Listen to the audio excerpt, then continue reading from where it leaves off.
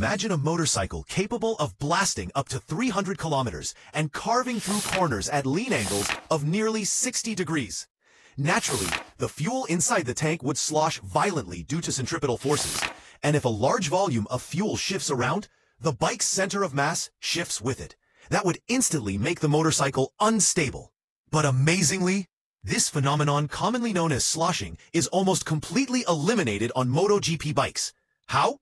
Thanks to fuel tank foam. Yes, a type of polymer foam made from reticulated polyurethane. This foam breaks up the fuel waves inside the tank, turning violent movement into something far more controlled and manageable. And because it's made from reticulated polyurethane, the material is heat-resistant and doesn't easily react with high-octane racing fuel. However, like most things, it doesn't last forever.